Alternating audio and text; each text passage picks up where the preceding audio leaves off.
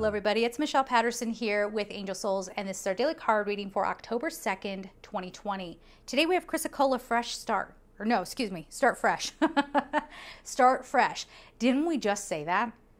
That you're finally like cutting all the stuff out that has brought you down, you know, people that maybe don't love you very much, or they're not very loving and supportive because they don't love themselves and therefore they can't throw love to anybody else. You know what I'm saying? This is saying I'm in my truth. I am in my heart. This is a blend of the heart chakra and the throat chakra.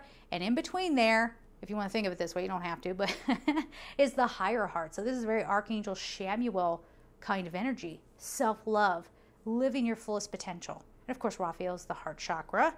And I think of Gabriel as being a part of the throat chakra. So, you know, really engage with these archangels today if you choose to. But if you don't, remember, it's time to start fresh. And that involves leaving some stuff behind.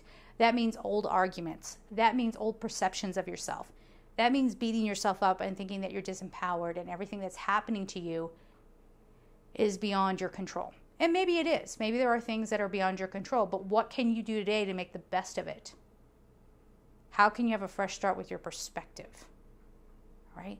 Let that command your day, if anything's going to command your day. All right? So we're going to leave it there, guys. I'm sending you all so much love, and take care. Bye-bye.